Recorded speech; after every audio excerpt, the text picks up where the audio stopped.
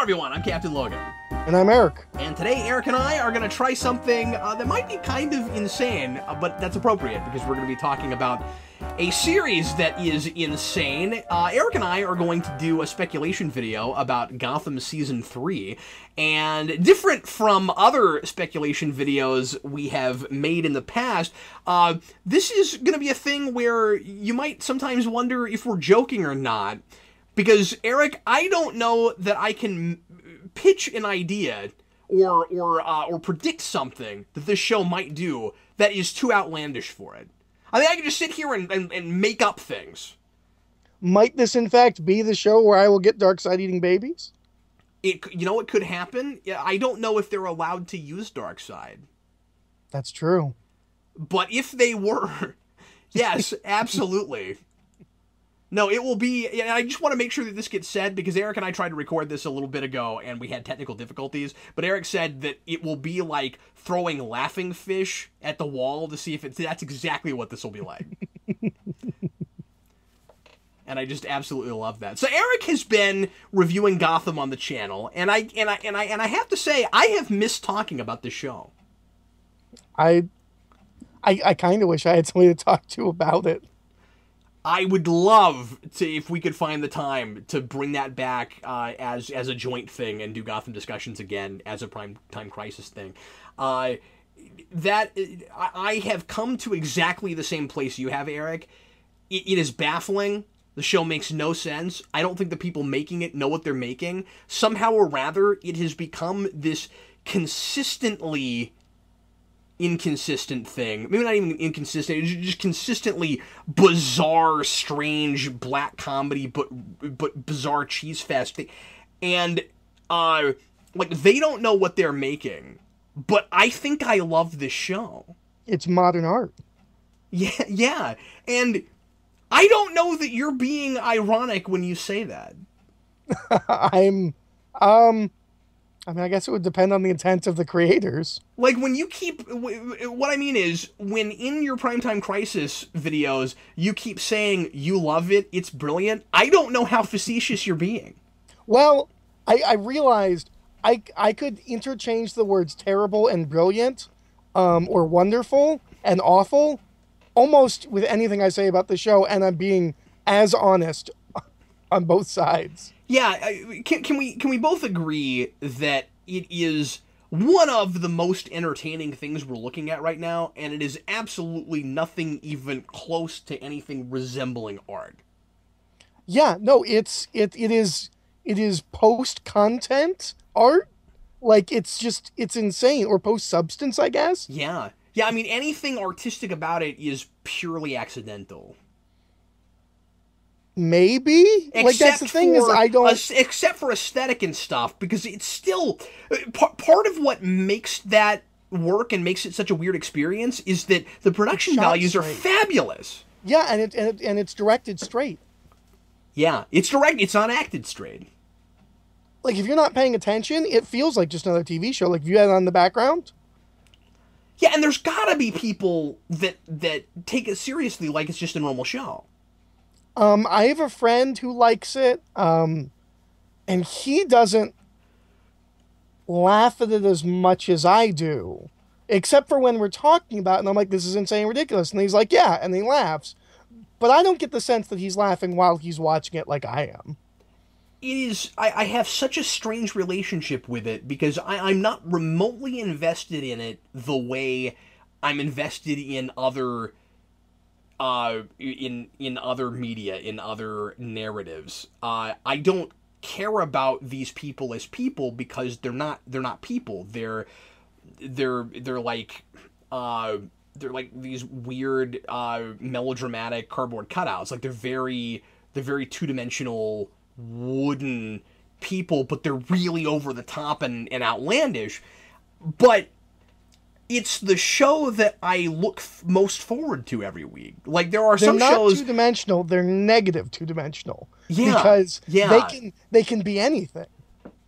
Well, that's a good point, and that's the thing. That's what makes it easy, and it feels like it's cheating, and that's why I can't give it too much credit for how much fun I'm having with it, because I still think it's sort of in spite of it.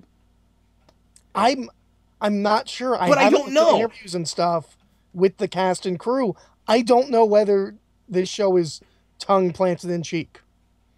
Because if it is brilliant. Yeah, absolutely. And it makes you wonder if, like I said, it feels like a social experiment. It's like somebody, like the somebody has to know what they're making. Somebody writing or somebody working on the show has to know what it is. Now, I don't think it was this at the beginning. No, it absolutely was not.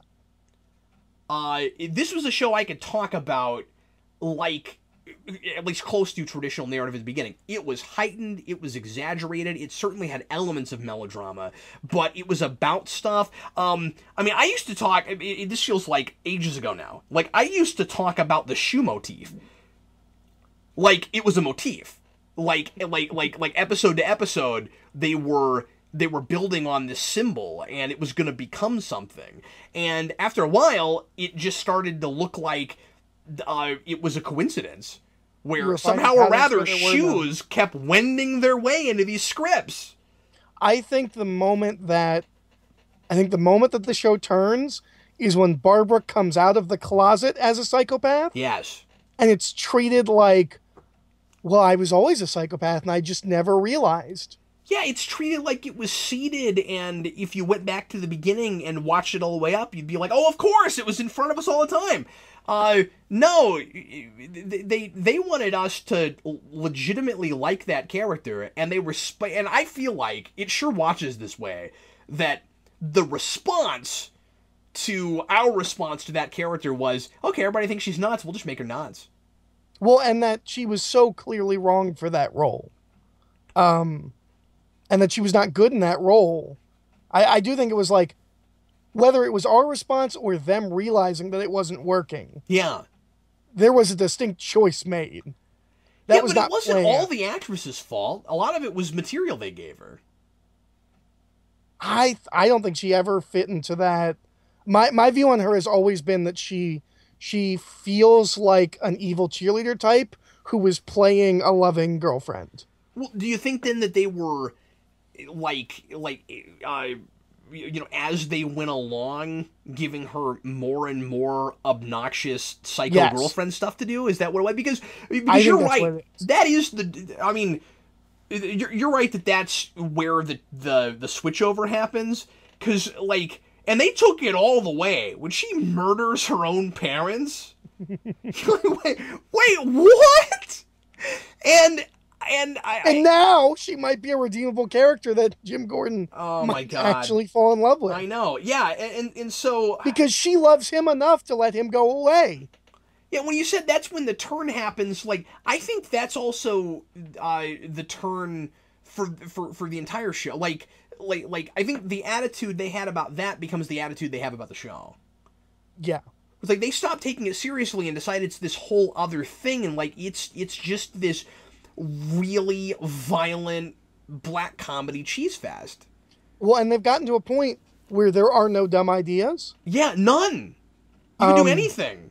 And there's Matches Malone killed Bruce Wayne's parents. Well, and once they've done that, and doing that weird stuff they did with Two-Face Riddler and things like that, they're so far past being well, that's not like the comics.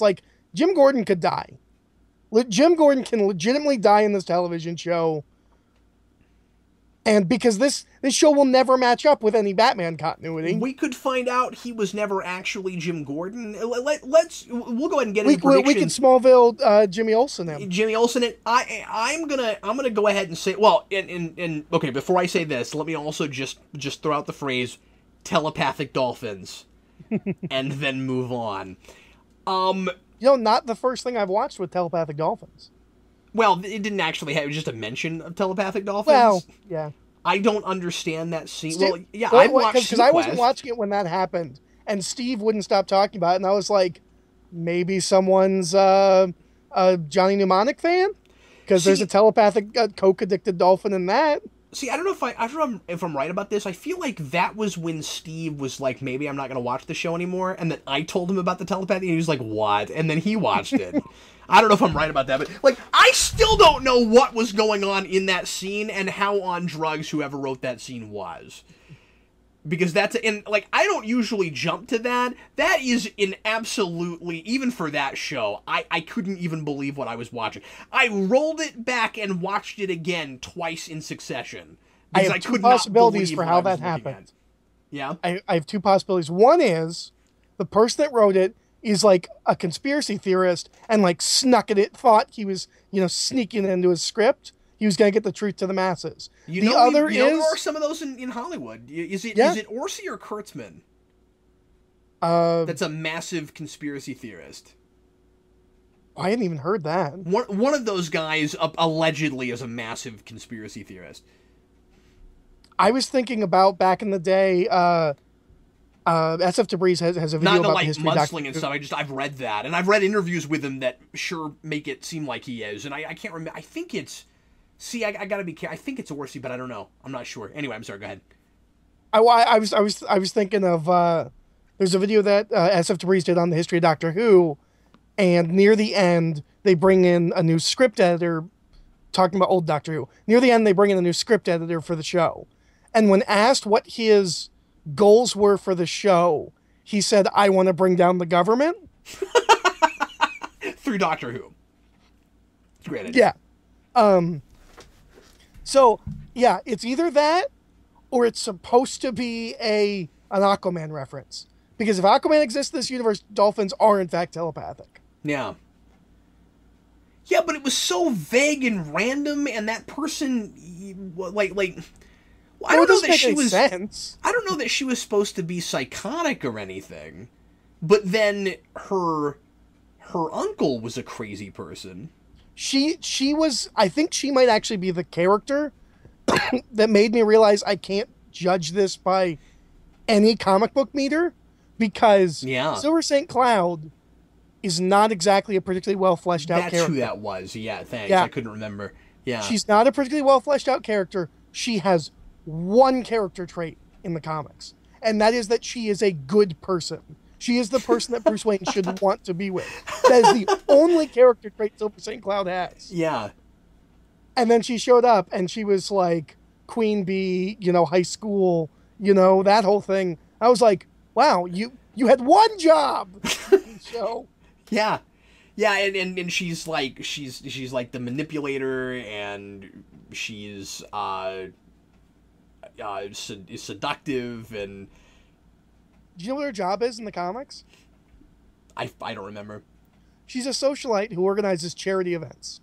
Yeah, of course. And so, of course, she's got to be the niece of a guy who pretends to be that, but is actually trying to bring down the Wayans and is of the order of Saint Dumas, which, for some reason, that's all they want to do. And, yeah. Well, don't you know, all centuries-old religious orders start in the 1800s with outcast Americans.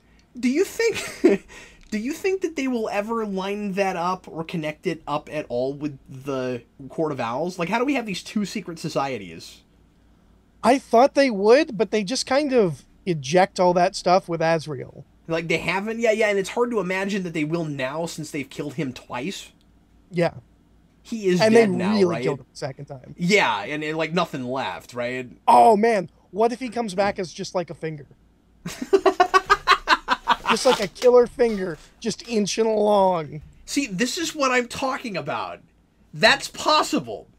It is. In this show, anything is possible, because it does get to that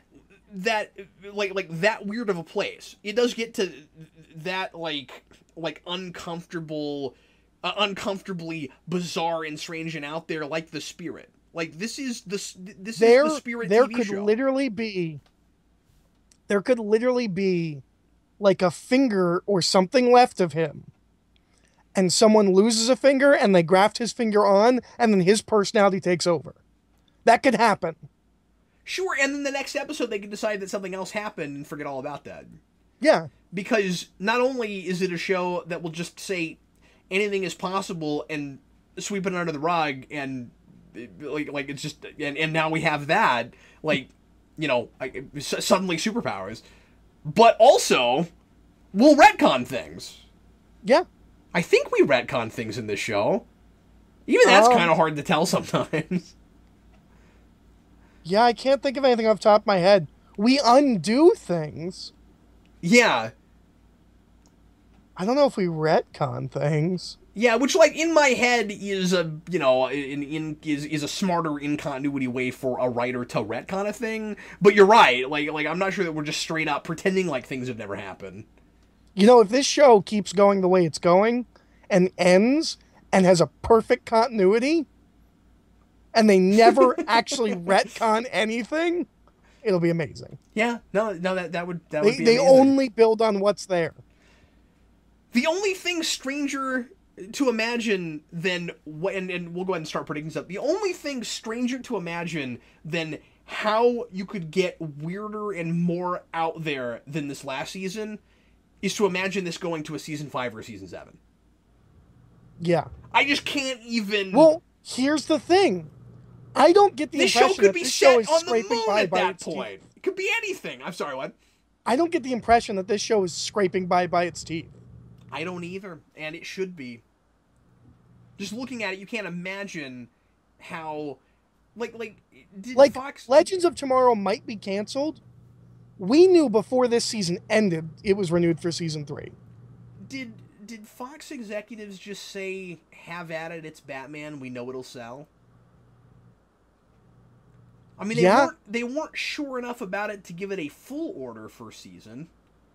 They gave it a more than you often get for a first season on Fox order, where it got like 16 instead of 12 or 13, and then they gave it even more. And they clearly had too much confidence in this show in that first season. And so did Netflix. Yeah. 'Cause we've talked about that, right? Where Netflix paid like a pretty penny to get that show. Yeah. I bet they're regretting that. I wonder what streaming numbers are. Well, yeah, and I mean they don't divulge that, so yeah. No, I just mean, like, I wonder, does this show do well on Netflix? Like, I assume that like Flash and Arrow do well on Netflix. Yeah, they definitely do. Does this show? I don't know. It should. So the first prediction I'll throw out there, you alluded to earlier. I think at one point I thought that this sounded like a really silly out there thing, but I totally could kind of see this show do it, and now I think it's almost inevitable. I think Jim Gordon gets back together with Barbara. I think that happens, and I think they get married for real. I don't know about getting married. Maybe, yeah. I think it happens. Yeah, I think you're right. How else the only other thing that could possibly happen, and actually this might be more plausible, but again, anything's possible. The only thing that seems more likely maybe would be for her to be totally redeemed in Jim Gordon's eyes and get killed, and then he has a baby with someone else and names her Barbara after her. Okay, I'm going to make a counter pitch. Not a counter pitch. Going off the idea that they get back together, Jim has his niece Barbara come and stay with him because sometimes she's from Britain and doesn't have an accent. Well, sometimes she's his niece and sometimes she's his daughter, depending on what continuity. I'm going to say his niece Barbara comes and stays with them, and she's either bullied at school or like mugged or something, and then the crazy side of Barbara is allowed to have a like good outlet in like training her to defend herself and setting her up as Batgirl. And her name just happens to be Barbara. Yeah. So they're both called Barbara, and she only wears purple. Well, it's weird in the comics too. Well, that's true. That his wife is named Barbara and his niece slash daughter. When has it been his niece outside of Batman and Robin though? Is that a thing in other continuities? Yeah, that's the only one I know of. I mean, like Barbara Gordon was invented for the '60s show as his daughter.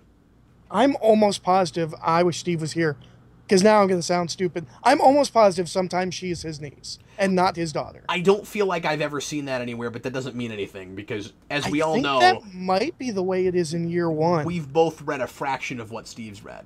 Yeah, I think that might be the way it is in year one, because in year one he has a son who later comes back with Scott Snyder. Because I've always because I've always heard people really perplexed by the whole Barbara's the name of his wife and also the name of his daughter, and I'm like, why is that weird? Can't you name your daughter after your wife? And like, I think she's his niece in the animated series too, right? Yes. No, she's his niece. No. In the is animated she for series, sure his daughter? Yeah. Okay. I don't know. Something in my head is telling me sometimes she's his niece.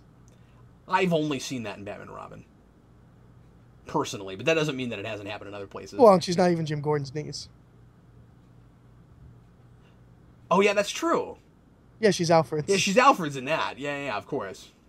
Well, you got me all turned around because you started talking about Alfred's a thing that... niece, Barbara, may also show up in this show. Yes, that could... Actually, that might be more plausible, and then that's more likely, and then that's who would end up being Batgirl. And, of course, she's also much older than Bruce Wayne. I'm gonna predict that in this season we get at least a stretch of episodes where, whether through diabolical like scientific means or something, I'm gonna guess we have a dark Alfred arc. There's gonna be an arc where Alfred turns on Bruce for some reason through some means. I could see it, and I mean, he doesn't... See, I don't know how to talk about the show, because I want to say he doesn't always seem like the most mentally stable person, but then name a person in that show that you trust, like, Bullock. implicitly. I trust Bullock. I don't trust Bullock to not be an idiot. Okay, I was going to say he's dumb, but he's honest and consistent. And he seems like the most down-to-earth real person. Yeah. In that show, right? Like, even Lucius Fox looks like he could kind of lose it at some point. And he's playing as kind of straight-laced, but I don't know if you had this. His first couple appearances, I really didn't trust him. I kind of expected him to be a bad guy. Yeah, he could still be a bad guy. Like not really. Like, I didn't figure they would do that, but something about his performance, because, again, that's a guy who seems to kind of know what TV show he's in. And so... He's really shifty-eyed, and he looks like a guy that you would cast as a smarmy, like, you're supposed to trust him, but Let's call it now. Lucius is working for the Court of the Owls. Maybe he is. I don't know. He may be a Talon. It's possible. I think they'll probably end up playing him as... totally altruistic and the good guy and kind of the stand-in for Thomas Wayne, but maybe not. Thomas Wayne could turn out to have been a member of the Court of the Owls. Thomas Wayne is almost certainly tied to the court in some way. Yeah, that's almost a given at this point. And I said it. We tried to record this for like 3 minutes and that cut out. Right. But I said it there. I guarantee you, if this show gets to keep going and has like a good long run, at some point Thomas Wayne shows up and Bruce talks to him. Thomas Wayne is not dead. I mean, it's certainly possible. Maybe both of them. Maybe they faked their deaths. I love the idea you threw out in your Crisis vlog, where you said maybe the Bruce Wayne that comes out of the truck at the end is the real Bruce Wayne. I have another idea. This one is so dumb, I think it might happen. Oh, let me ask you this real quick. Is it true that Jerome was in the truck? I couldn't make out anyone in that truck except for Bruce and Killer Croc. I couldn't either, and somebody in your comments was like Jerome was in the truck. And I didn't see that comment. I wouldn't put that past them. That wouldn't surprise me at all, because I mean, like, they came up with a way to bring back every person that has ever died if they want to. And someone who hasn't died yet. What do you mean? Well, Bruce Wayne. They brought Bruce Wayne back before they killed him. Well, yes. That's clearly a different character. Would factor into my so dumb it's probably going to happen. Yeah, I'm sorry. Go ahead. I think other Bruce Wayne becomes the Joker. Oh my God. That's great. Tell me it's not possible. Well, and what's hilarious about that is that other Bruce Wayne needs to just, like, go watch a lot of TV and look at graffiti all over the city because like, everybody is becoming the Joker, apparently, or at least they were at the end of that I feel episode. disingenuous calling him other Bruce Wayne. He's Nightwing hair Bruce Wayne. Yeah, or he's like Tommy from Power Rangers Bruce Wayne. That's the big one I thought of when we first started talking about this. I was like, I have one that's so crazy. I think it might be real. I'm calling it. Nightwing hair Bruce Wayne is going to be the Joker. Is this the beginning of every major character in this show gets to play a crazy version of themselves, even though they're all already kind of crazy? Because we just did it with Jim Gordon, and now we're doing it with Bruce Wayne. We're like, well, we haven't got like his performance has been more or less for this show comparatively subdued.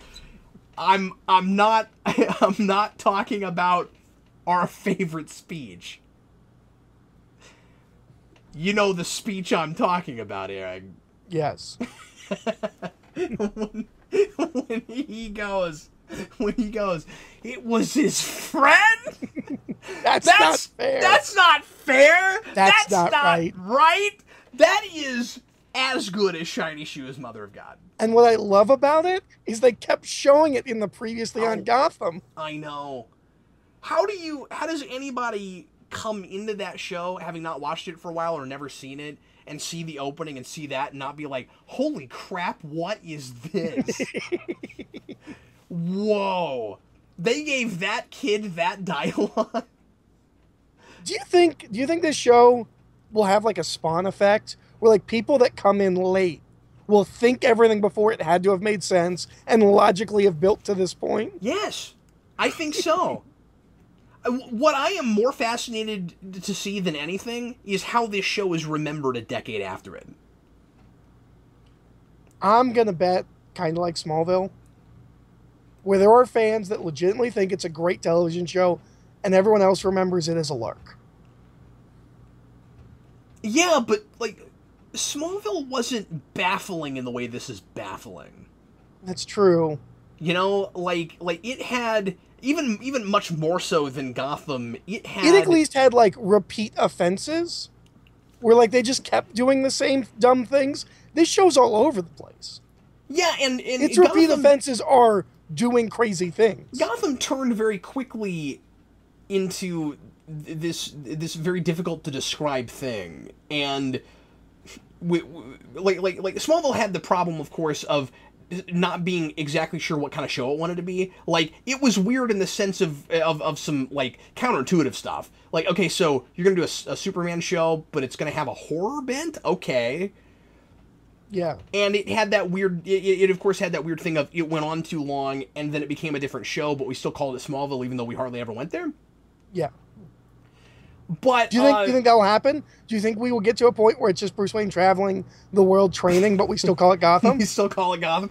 No, because I think that it will continue to have 12 subplots going on at the same time forever. I think it will always majoritively be in Gotham. You can't call them subplots if they just end randomly. You remember? No, when the true. Penguin was a main character? True. Yeah, you remember that? And we keep, like, checking in with them, but having these big giant gaps where I have no idea what he did in between. Well, but checking in with him is just like him being like, "Oh, your girlfriend almost got killed," and then he shows up with a bazooka and they blow up Azrael. That's checking in with the Penguin. In the last episode, checking in with the Penguin was them showing up with miniguns and him going, "Fish Mooney." No, I know. Yeah, you remember back when we thought he was a legitimately decent massive manipulator? He's still maybe the best actor on the show. I think he's pretty good. Yeah, him and Riddler, if this is a serious show, they can keep playing it exactly the way they're playing it. And it works. Yeah, no matter what kind of show it is. Yeah. It works. Yeah, they have it. And Bullet kind of gets away with his performance no matter what kind of show it is. Yeah. He ought to be the thing that's grounding it. Always like that. If they cared about grounding it, he would be the thing that would help to ground it. You know, I've compared the show to 60s Batman a lot. And I think you're right. I think it has more in common with Power Rangers. but the 60s Batman comparison is really interesting because that's a show that, of course, the characters in the show don't realize how totally goofy and silly a universe it is, but the actors are very tongue-in-cheek, and it knows exactly what it is. This show may sort of have that now, I'm not sure. But something else it has in common with that show is that despite the fact that I can never tell if anybody is actually watching the show, because like I don't talk to people that watch the show. I don't know anyone that watches the show that aren't part of Geekvolution. But Eric, every big actor on television wants to be on this show. Do they want to be on the show, or do they end up on the show? I don't know. I mean, they okay, so they get on, because like you're right. There's a difference because 60s Batman, like people would campaign to get to be on that show as a guest villain. But it sure feels like that. I mean, like they're there. They seem to all have a really good time. They seem to want to be there. BD Wong was like thrilled to get that role. Well, but he's not a huge actor. I'm not saying he is. I'm just saying that people seem to like to do that show. And he's also quite good. He is really good. And a lot of people were like, I don't know, he's not what I think of when I think, and then he was like, I don't know. It's going to be hard if anybody else plays him after this not to think, well, that was the first one. That's kind of definitive. Like I totally yeah, he totally feels like Hugo Strange. Hugo Strange, yeah. Like a really, really out there version. Do you think Hugo Strange is already, of course, a crazy, nut job and is out there, but and his performance could work in a more straight show. His problem is the way he's written. Yeah, absolutely. Because I don't know what he's about and why he by the end, it seems like he's doing his mad science stuff because the Court of the Owls hired him to. Yeah. I guess. And he's just experimenting, and that's fun for him, I guess. I mean, we don't know how a lot of... The man doesn't have to work for a secret cabal. He could get all of the... Just go to the military! Yeah, with what he's done... He could just take all of the research funding. Just all of it. Because he's doing everything that we want to do, and he could probably do... He could cure cancer. I'm saying it. Hugo Strange could cure cancer. He could do anything. He's just choosing not to. Yeah, he could build the Genesis device and terraform the moon and make another Earth. He could do anything. But yeah, I don't know. I really enjoyed him. Do you think he'll come back somehow? Of course. Naturally. And I feel like you could say that for every character. Like, you think that person will come back? Like, I didn't think it was possible. Azrael should be Azrael's a pile of dust or something. I forget how exactly he died, but he might come back again. Bazooka. Oh, that's right. We watch him dust somehow. You're talking about Donald Logan and his performance. Yeah. And I was like, well, that's kind of how he is and everything. He gives the exact same performance both as Johnny Blaze's best friend in Ghost Rider and Frost's main minion in Blade. And I keep forgetting that's the same guy, but it is. And he's perfect for Bullock. When they cast him, I was like, that's the perfect guy for Bullock. And I was right. He is. And he's still my favorite character, and probably a lot of people's favorite character. He's my favorite character. I mean, he's great, and the most consistent. And he has a lot of lines in that show that I swear have to be ad-libs. There's a lot of places where I'm like, that's too... I wonder if the scene in the finale where he asks Gordon questions that don't come to anything, do you think he just ad-libbed that? Where he's like, well, no, I would know this. He has these turns of phrase that are so unique to him, and that show's not written that well. Yeah.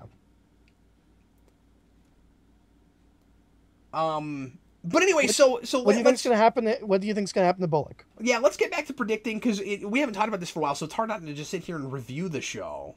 I bet you Bullock has some kind of fall this season. Yeah, I bet you he gets kicked off the force for something. Yeah, what I kind of imagine. He secretly has superpowers. He didn't know, but here's what's gonna happen. Yeah, he's gonna kicked off the force. He's gonna go on like a bender, and like he's gonna stumble drunk, and he's gonna like shoot lightning out of his hands or something, and be like, "Huh, that's gonna happen."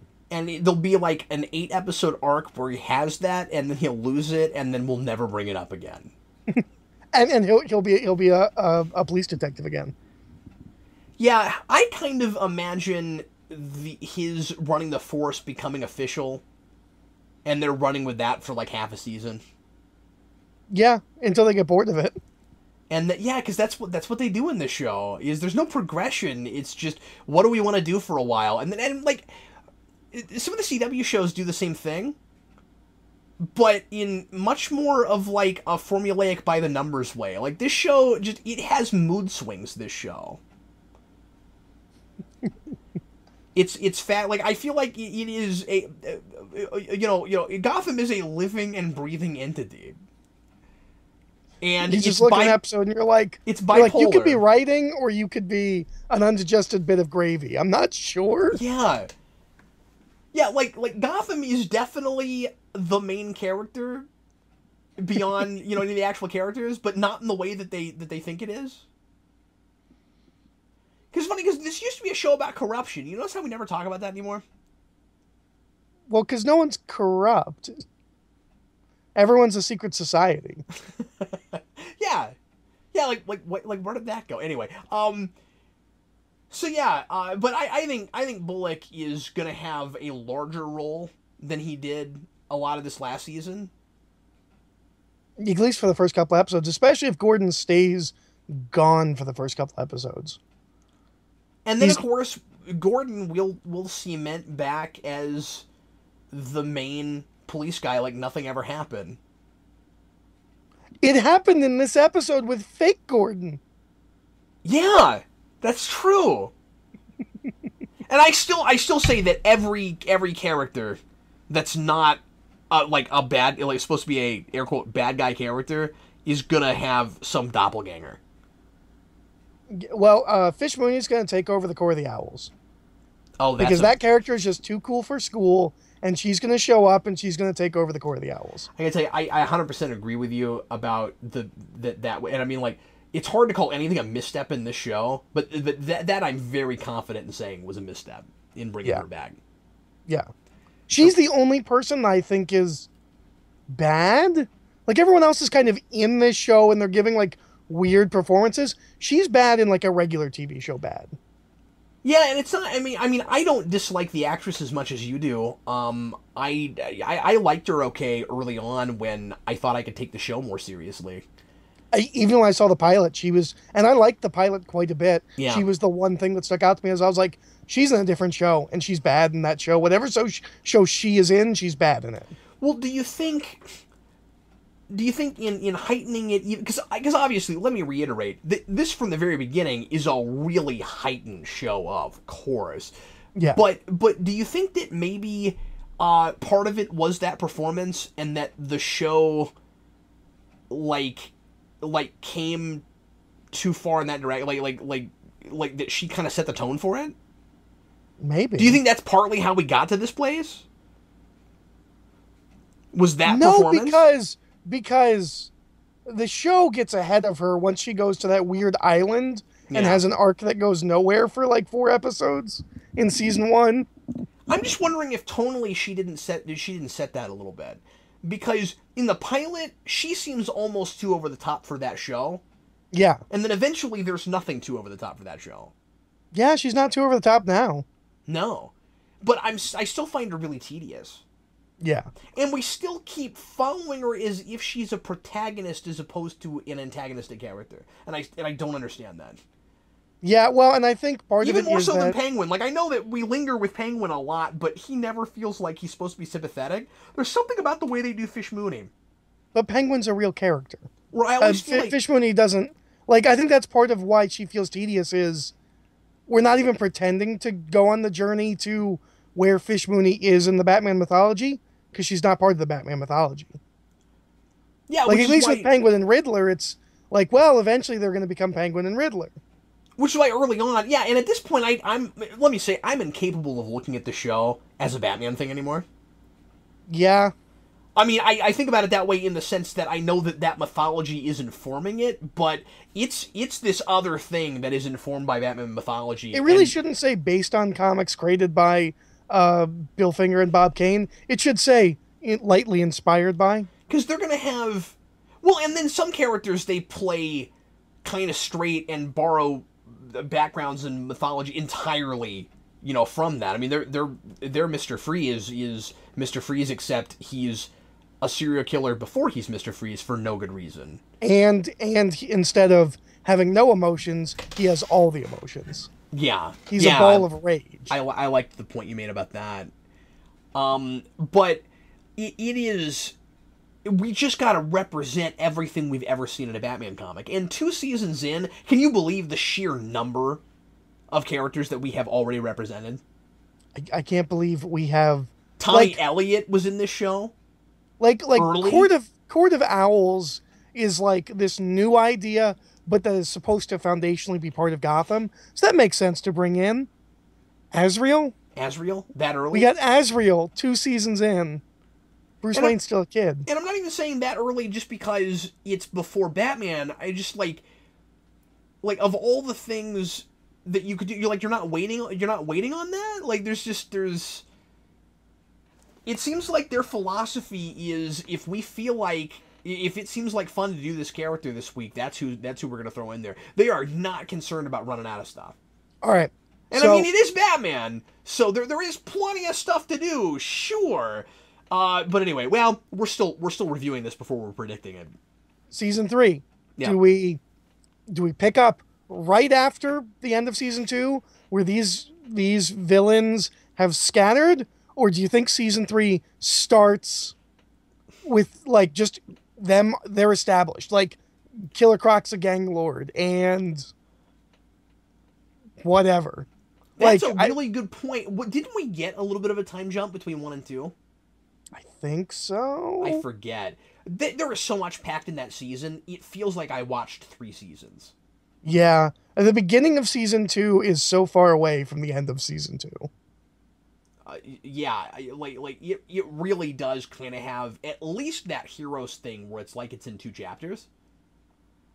And they even kind of titled it that way because they made a really big deal out of like Rise of the Villains and Wrath of the Villains. So like they already separated it out that way. And you have, you know, the Galavan section, and then you have the Hugo Strange section. What villains do you want to think we'll see? See, immediately it's difficult not to, like, go to things that we've seen already and go, oh yeah, that's right, we've already done that. First of all, what the heck has happened to Harvey Dent? Yeah, where has he been? I haven't seen Harvey Dent. He was in like 1 or 2 episodes this season. Early. Yeah, and didn't they make a big deal of making him like part of the main cast this season?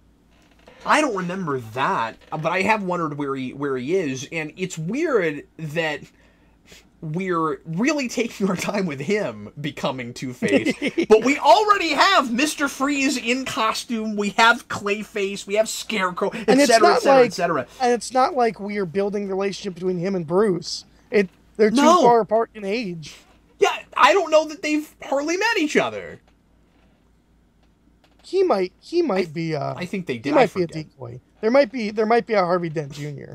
Well, and see, that's one of my big predictions is that, maybe we talked about this earlier, that I think we're going to see at least one, if not a few of those, where it's like, that's not real. Like, I think we could do it with Gordon. I'll go that far. I think this Jim Gordon could not be Jim Gordon. It's true. I think that's possible. Yeah. I don't think they'll actually do that, the more I'm thinking about it, but I don't know. I think they might do it and keep the same actor.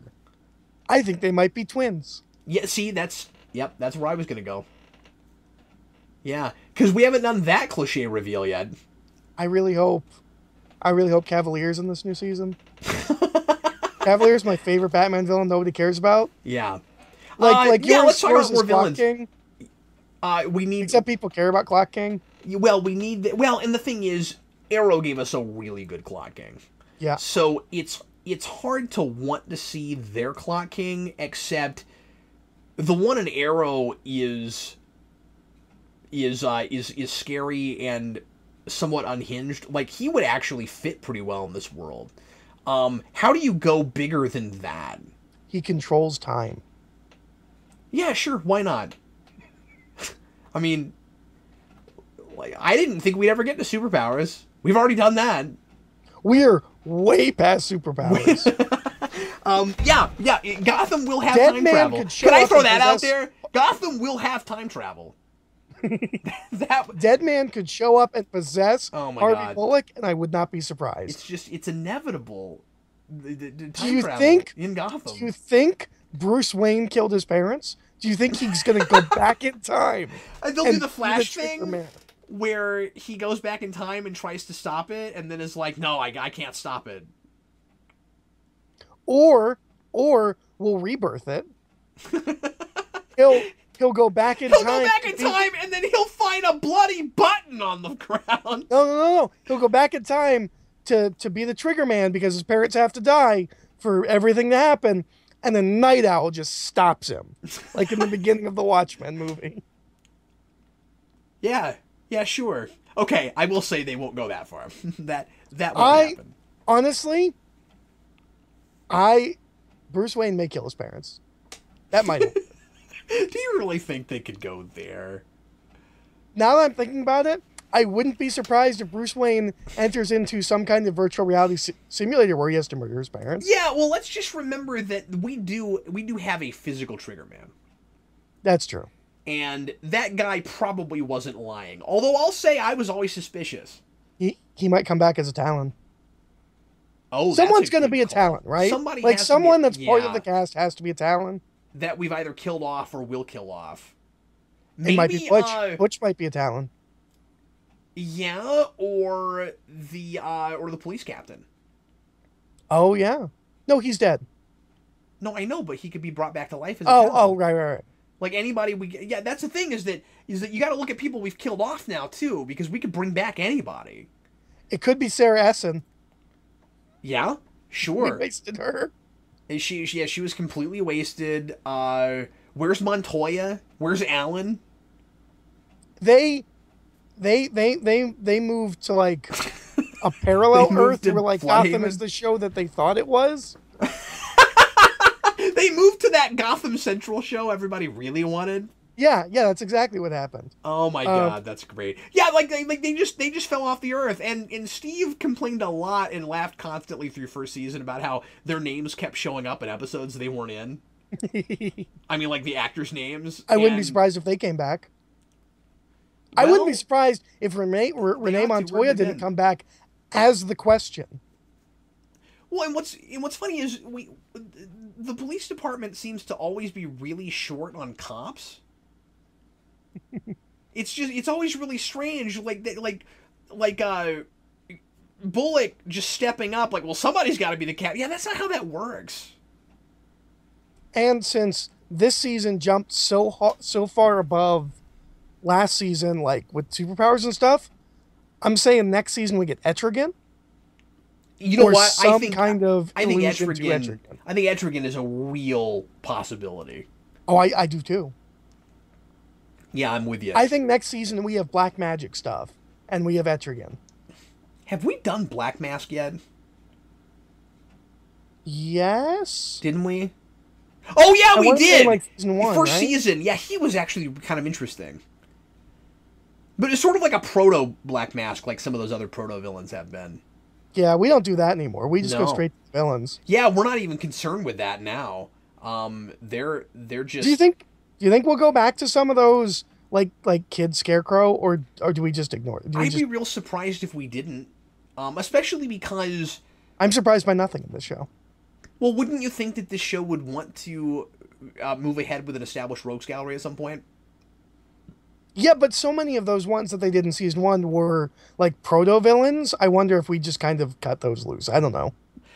Yeah, or have them be the inspiration for some other for like the real version that we bring in now, because like when that happened with a lot of those Scarecrow, we were thinking, oh, okay, so that person we wouldn't see for a lot of years, and then after Bruce Wayne becomes Batman, then they would either, you know, pass the baton or inspire someone or whatever. I wouldn't put it past the show now that we've done straight up Victor Freiss in this show. I love that, by the way. Would you like Freiss with that? That we would just. It's like a Young Frankenstein joke that they just like didn't make. Yeah. But I can't help but think that no, we'll go ahead and do that now. Even though at first it was with the intention of eventually we'd have a Batman. We're also... I'm say this is not a Batman show. I'm guaranteeing this season we have at least a proto-Batman costume that Bruce wears and goes out to fight crime in some way. Yeah, I think so. Absolutely. It could be like Kick-Ass, where like he gets beat up and like he's like, I'm never going to do that again. But I guarantee you in this season, he will wear a costume that is black with a cape and he will fight crime. I think he starts to get trained by someone who's not Alfred in this season, but he's still in Gotham. The Cavalier. I think they'll bring in Shiva. Yeah, they probably have they brought in Shiva? Have we had a Shiva? I feel like we've had a Shiva. Oh my god! I mean, I can't even predict things with the show. They've done every character I've ever heard of in Batman. Just all these super. Oh obscure... man, we had Alfred sword fighting. We could have Alfred sword fight the Cavalier.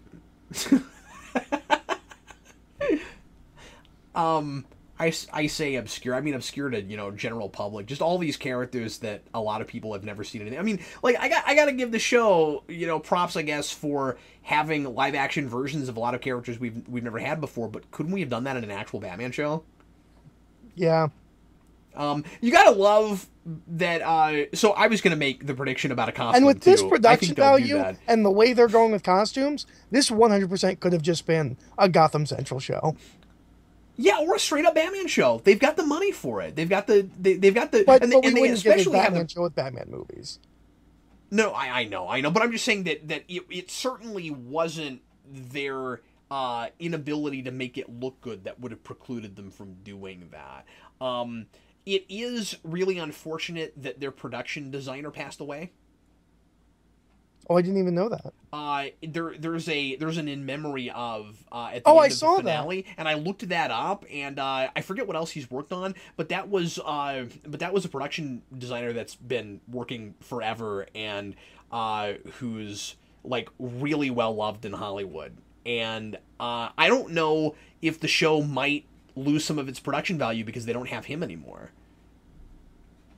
Or just like some of, you know, the coolness of what it looks like. I don't know. Yeah. But it's been on for 2 years, and they'll try to follow in his footsteps, I'm sure. So we may not notice. Like, it might just be important for the look of that show that he designed it in the first place. What I want, but I don't think we'll get, yeah, is I want Schoolyard Bully Bane. That's awesome. Who just fights Bruce Wayne. And see, then it makes you just wish that we had like a live action version of that cartoon high school show that never happened. Yeah, like Little Batman. Yeah, that would have been great too. Do you think they'll ever do anything with Poison Ivy? She's just kind of there. And she keeps coming back. She's gonna do something at some point. Yeah, I don't know what. Something rather. Well, see, the thing with Poison Ivy that's tricky is that, or I guess prickly, because she's plants, huh? Huh? She's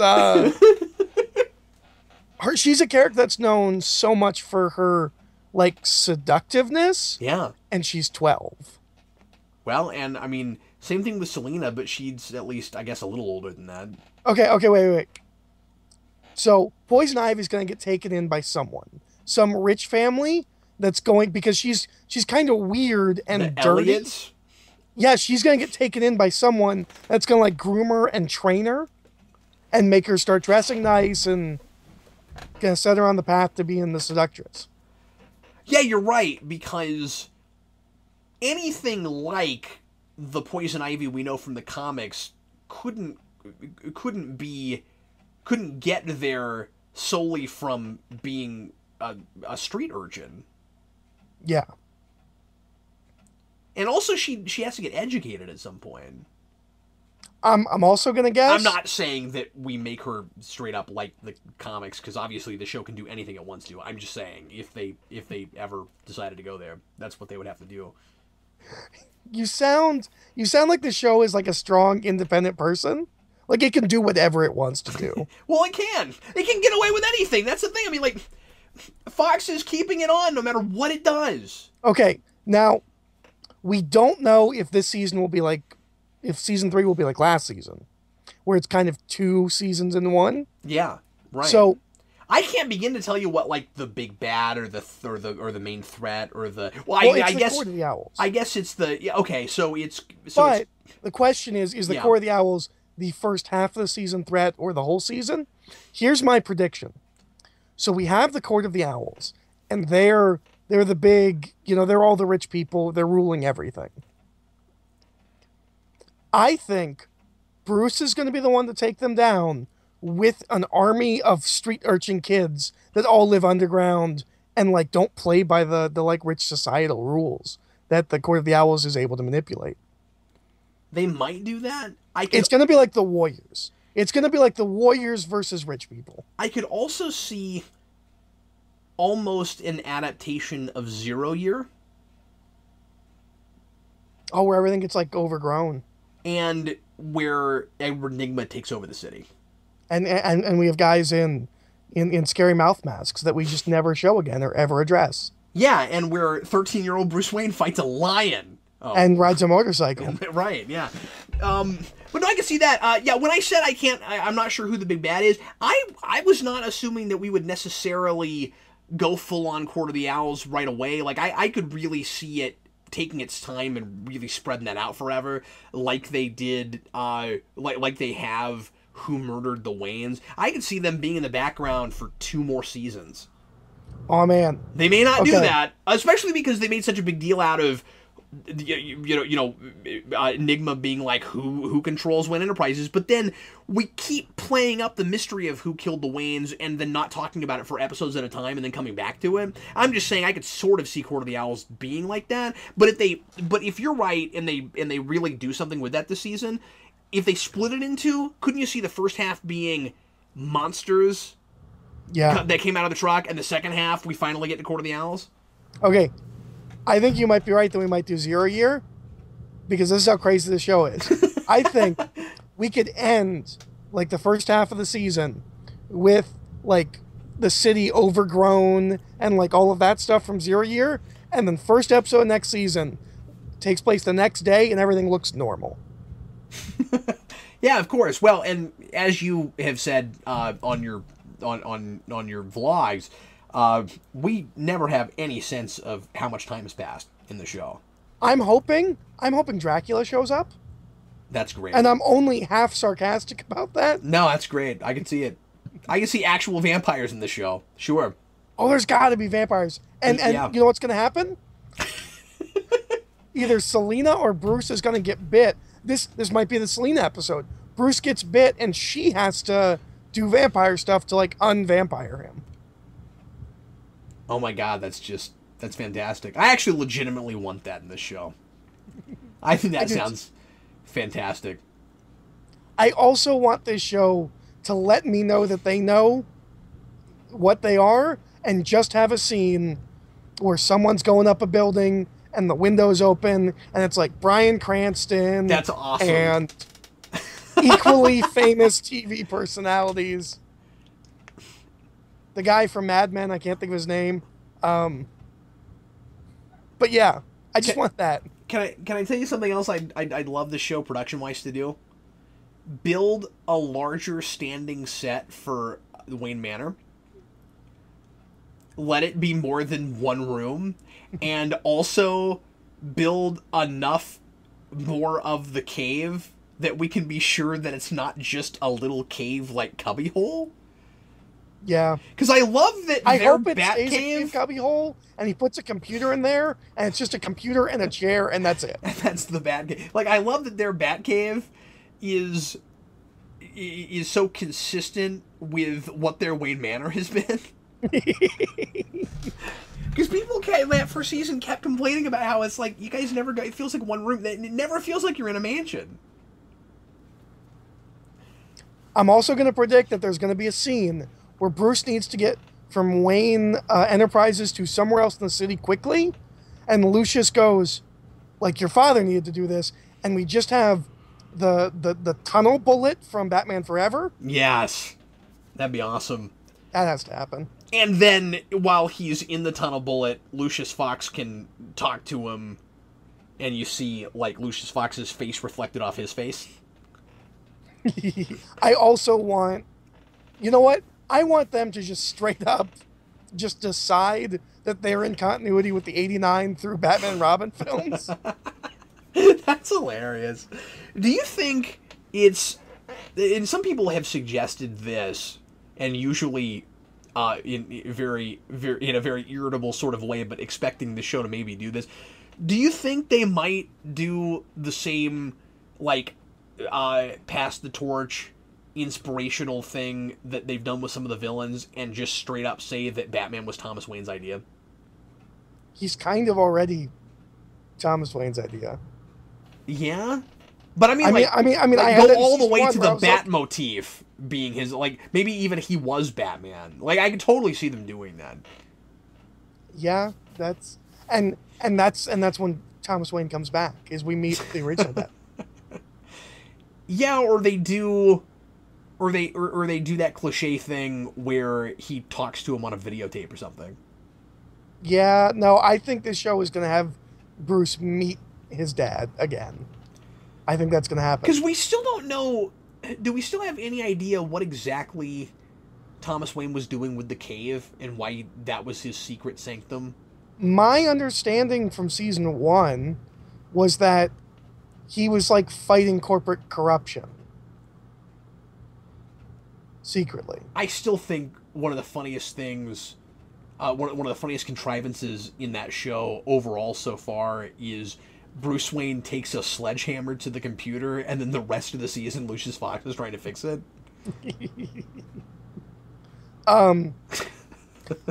I think we're going to continue... Just to spread out the mystery as far as we can possibly spread it. Like, 10 minutes later, oh man, I really would like the information on that computer I just sledgehammered up. I think we're going to continue to DC's just continuance of just taking and ruining Morrison stories. And because we just like to keep having secret, like, organizations, I think Leviathan's going to show up. Leviathan's probably going to be some kind of other secret organization. Professor Pig will probably show up. Oh, that sounds almost inevitable. Professor Pig or Leviathan? Yeah, well, Professor Pig, and I could totally see Leviathan, too. Spyro will probably show up, too. Where you just keep throwing out all of these secret societies and spy organizations and... Yeah, I bet you Spiral shows. I guarantee you Spiral shows up as a spy organization that presents themselves to someone, probably Gordon or Bruce, as being, like, fighting the core of the Owls, but then turns out to also be evil. Do you think we introduced the Drakes like we introduced the Graysons? Because I'm a little surprised that we haven't had the comic book thing of just being like, oh, hey, did you know we have neighbors right there? Like, I'm a little surprised there hasn't been a reference yet to Tim Drake or Jason Todd. Yeah. Like, I just kind of expect that to happen at some point. I've got another one. I also could see Cassandra Cain too early. And her dad. Yeah. Yeah, no, if not, I keep saying guarantee. I can't guarantee anything. I bet you we get her dad because he's a master assassin. Yeah. And we either get reference to a daughter or we see a little girl. Because there are things that again, for a general audience would be obscure enough that I kind of wouldn't have thought we would see, especially that early. Now that we've done Azrael, I just kind of feel like anything is game.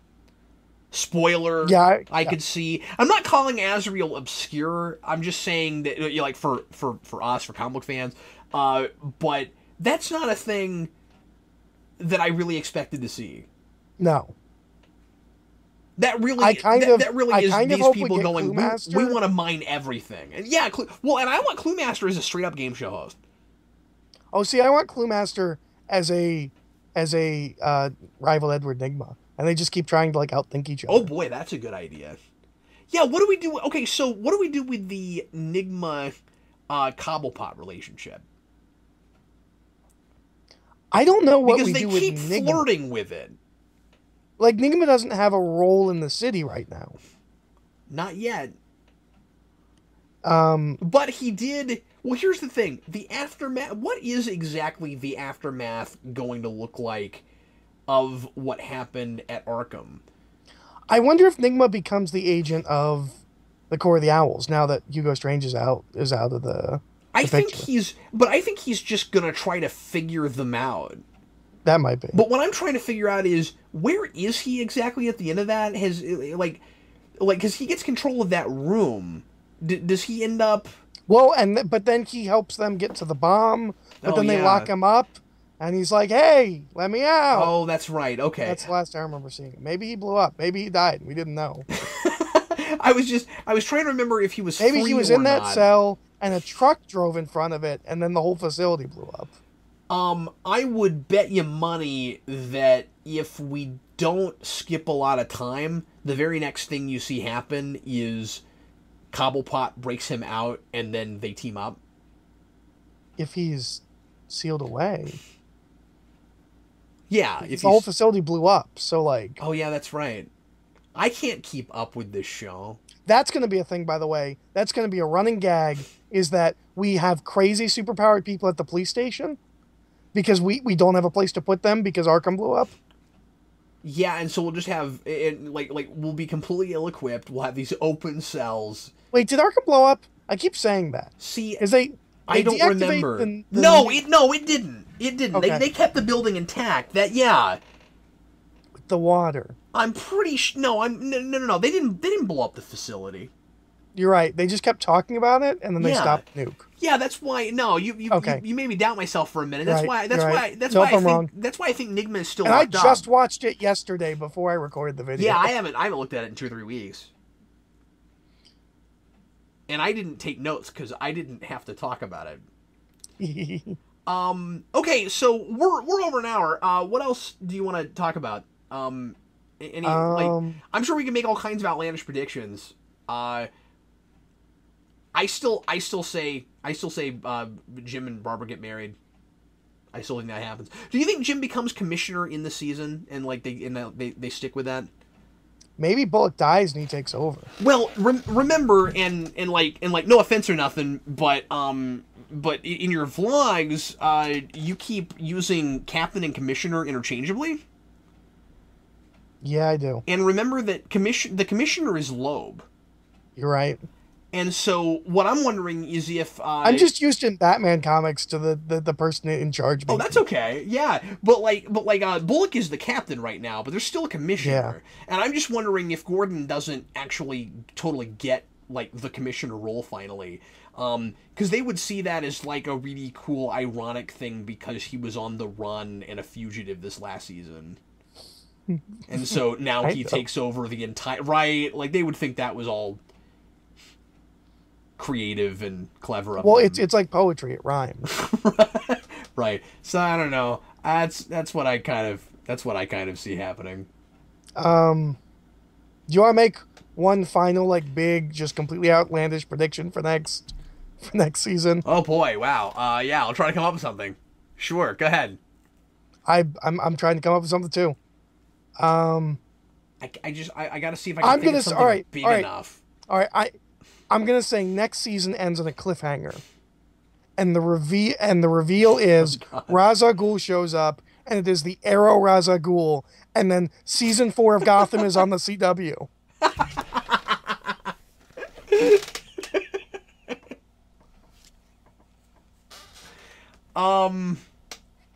See, and the reason there's no Batman in the Arrow Flashverse is because this is happening 13 years old. Yes.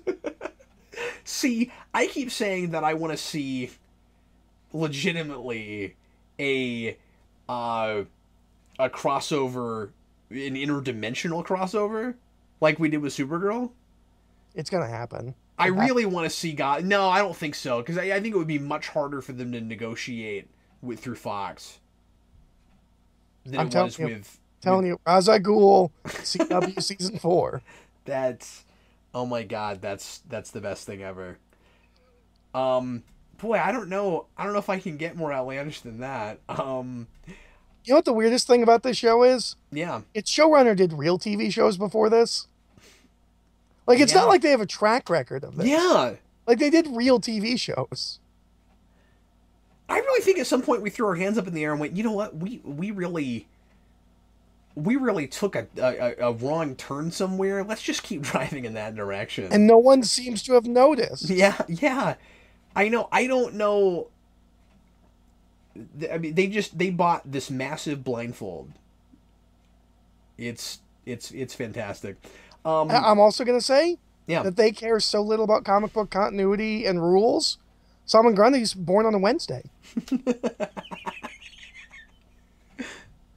I think when inevitably Bruce Wayne talks to Thomas Wayne, it's Adam West. Yeah, that's probably... Well, no, because we know who Thomas Wayne is. Isn't he in the first episode? Like, there's an actor, isn't there? We actually see him? I think so. I think we see their bodies, right? Okay, so he's rapidly aged since then. It was like 2 years ago. That's like 7 years in Gotham time. Or however much time I want it to be getting from location to location and scene to scene. Okay, then Adam West is the president of the United States. That could happen. I want to make the outlandish prediction. I want to make the outlandish prediction that we actually leave Gotham at some point and go to another city somewhere. Bloodhaven? That, like, we actually see something of what the world looks like outside of that city. How great would it be if we had, like, half a season where, like, the title card came up Gotham, but it just said Bloodhaven? Because much like Tim Drake, where we're like, oh, hey, we had neighbors. Yeah. Gotham as a city goes, oh, hey, we had neighbors. And it's like the Jersey to our New York. Now, I will say that I always liked the idea that we don't get to see outside of Gotham because it's supposed to be almost like a world unto itself, and it's so wrong and crazy that if you left it, the world outside of it would just look like normal. Based on the Ninja Turtles movie, there could be snow mountains right outside the city. But I do think maybe at some point we'll actually leave it and go somewhere. Okay, I'm gonna predict 13-year-old Talia al Ghul. Ooh. Yeah, that. Have we mentioned the League of Assassins? I feel like they've been mentioned. Well, maybe so. I don't remember. I thought they've been mentioned. It's hard to keep track with the show. Yeah, because so much stuff's already been used. You'll get these really surreal moments where you'll have 7 major comic book characters in a room together that you never see together. And you'll be like, oh wow, we just had this mission, we just had this big covert mission with 13-year-old Bruce Wayne, Alfred Pennyworth, Lucius Fox, Harvey Bullock, Jim Gordon. Like, it's such a weird group of people that we put together. What's going to happen is... It's kind of fun. In like 2-3 seasons, Bruce Wayne's going to be older. And he's going to be like, none of this makes any sense. And then it's going to reveal that this whole show has been a Truman Show-like show. Yes. For Bruce Wayne. And that they were just slapping plots together. And once he gets old enough to realize, he leaves. He just walks out on the water like in Truman Show. Yeah, and like this would be a huge coup. It sounds impossible, but the last shot you get of it is we go behind the set and we see who the creator is, and like in the Truman Show, the creator of the show is talking to him and trying to get him to stay inside the city, right? And it's Tim Burton. Or alternative ending for the series, we pull out, we keep pulling out, whole thing took place on a snowflake. I mean, how does that show end? Gotham? Yeah. when it started, I always assumed like that shot from Mask of the Phantasm, where like you put on the gloves and the mask, and you're in shadow and you don't show it, and you just show Alfred's reaction credits. Now I have no idea. Yeah, because that wouldn't shock anyone now. Now it ends with like Gordon, Alfred, and Bruce in a helicopter flying away as Gotham is nuked. And they're going to find a better life. That's how the show ends. Oh, I also want to predict the city gets attacked by a giant animatronic dinosaur. And he puts it in the cave? Yeah, and he puts it in the cave. And that's when we finally find out that the cave is a little bit bigger than we think, because you can't put it down there right now. I'm also going to guess that we do No Man's Land in if not this season, in this show. See, that will happen in this show. Yeah, I think it will too. And I was going to predict that earlier, but that seemed like such an obvious thing for me to say that I was avoiding it. But, yeah. If not No Man's Land, we at least wall off the city. I could see, and I could see some sort of a blend of No Man's Land and Zero Year, because Zero Year is kind of another No Man's Land. Yeah. Or, well, I mean, now No Man's Land is another 0 year. If you go chronologically. Well, yeah, you know what I mean, though. Yeah, I'm not going chronologically because I know which one came first. Although with both those stories, my question is, what was the Court of Owls doing? Yeah. Yes, naturally. Might be cool. It might be neat to literally shake things up by opening a season with Cataclysm. That'd be cool. Like, you just start it with, and then there was an earthquake. And it doesn't have to be made by an earthquake machine. Just black screen, white text, and then there was an earthquake. You know what? This show needs silent film type intertitles. That would be great. It really does. I think it would add a lot to this show. I'm going to make an actual, like, not really outlandish prediction at all. Yeah. I bet you we're going to see a Court of the Owls Council, and one of them is Scott Snyder. Oh, and one of them is Greg Capullo. That would be awesome. But we haven't really done a lot of those kinds of cameos in this show. Yeah. I mean, it'd be cool if they did stuff like that. But, like, this is something that's very specifically their thing. Yeah. And it's from, like, 2 years ago. Oh, no, you're absolutely right. It's a good idea. I like how Jeff Johns used to be involved in the show. You know, like, there was a time where he talked about what the vision of the show was. I'd love to hear him talk about it now. Did he? Did he talk about the vision of... What was the vision of the show? Well, I mean, just kind of the generic what you would expect, reimagining of the origin of Batman, but, like, he was apparently involved early on. Like a lot of the... Or, not a lot of, but the marketing stuff that I saw with, interviewing cast and crew and stuff, there was like a 10-minute, little featurette thing online. He was in that. I'm going to guess if you ask him now, like, what do you see the vision of this show as? And he'd go, well, I tried to see the vision. And all I could go was just, oh God, it's full of stars. And then I became a star child. Yeah. Man, what a surreal show. Well, anything else you want to throw out?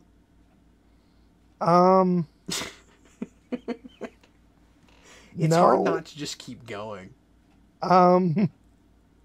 We're gonna introduce Tim Robin, whatever his name is in Dark Knight Rises. He's gonna be a character. Oh yeah. Why can't I think of his name now that you've said that? Tim Blake. John Blake. John Blake. Robin. John Blake. Yeah. He's gonna show up. He'll be in there. Yeah. And Harold the Mechanic. Harold the Mechanic probably will show up. You got to have that guy at some point, right?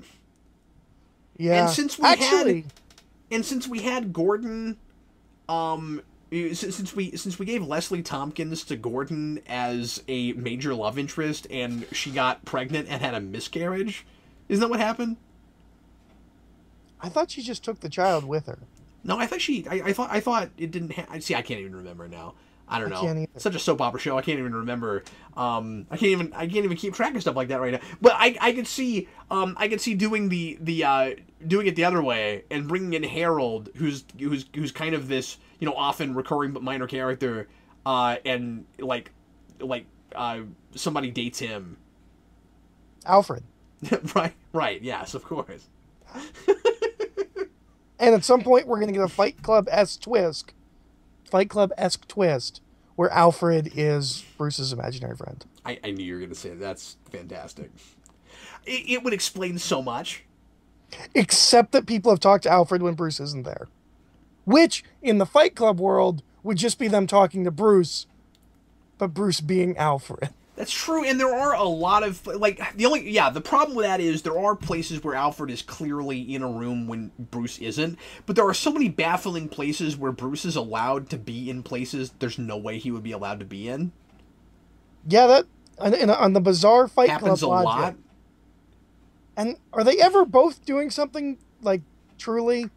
Or is one of them doing something and someone else is watching? I think they might be the same person. I mean, I love how...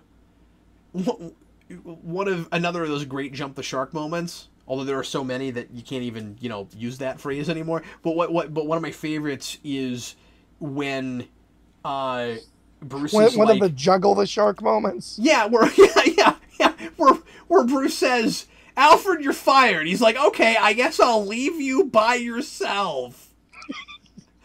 Like, that's not how that works. Like, are we ever going to get back to Bruce's formal guardian? Education? What are you doing? What's that now? I said, are we ever going to get back to Bruce's formal education? Yeah, I don't even know. Is he homeschooled now? Does he go to school? I don't even know anymore. I thought they started him getting homeschooled, right? And then I thought at one point he decided, no, I'll go back to school. It's like that Smallville thing where sometimes I'm not sure if Lex has his own company or is working for Lionel Luthor. Well, I think he was going to be homeschooled, and then he left to be an avenging figure of the night with Selena, which they played up like that was going to happen for several episodes, and it was like 2. Yeah. Naturally. And at some point this season, Selena's going to get another boy to crush on. It's going to make Bruce jealous. Oh yes, of probably. Course. Probably school bully Bane. We are bully Bane. See, I really think Bane's going to happen this year. I want your version so bad. I love that idea. Oh, we didn't talk about Vicky Vale. She's coming this season. That's not a prediction. That's happening. We're getting Vicky Vale this season, and she's going to already be a reporter. So once again, we'll have another character that is already several years older than Bruce. That it's especially funny when it's love interests. Yeah. Oh, I guess this is the first of those, right? Because so far those have all been. Silver St. Cloud. Silver St. Cloud was younger. Oh, yeah. No, she was like Bruce's age, or just a little bit older or younger. Yeah. And of course, Selena Kyle's age. Yeah.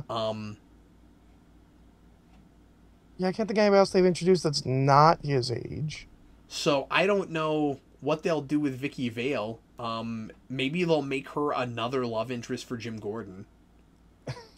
I could see that. Well, she could just be like an older girl. Like she could be like 17. Well, no, that's true. But if you look at the track record with this show and how they handle women, if she's not like around Bruce's age, she'll be a love interest for Jim Gordon. Well, and the show has no, like, there are no ages. There's no age differences in dating. So she could be a young, intrepid reporter and be Alfred's girlfriend. Because he went after Leslie Tompkins as if that was in any way a possible thing. Yeah, like that wasn't really weird. And that was one of the most awkward things I've ever seen on television. And it wasn't awkward in the way they thought it was, or the way it played like maybe it thought it was, but I'm not sure. And maybe it was exactly what it was to me, and that's what they wanted, because I don't know about intention with the show. I have no idea. I'll go out and say it, Eric. If I ever power through and get finished with Counting Crypto Freaks, this will be the next one. What and I would- will lose my mind, and I will turn into a crazy person. At the very least, I want to do commentaries on these. Yeah. I'm still saying season 2 it's Netflix. Everyone watches it, and it's just in the mouth of madness. We're just reality alters, and we're all living in Gotham. Yeah, and then you don't know, that could even have been their intention all along. Like, Well, they they might didn't know it when they started writing it, but then the creatures started talking to them. Right, yeah. And now they're hoping that they can get enough people to watch it that it makes us like rip apart everything and like loot grocery stores. And At least we'll finally return to the appropriate black and white barred prison uniforms.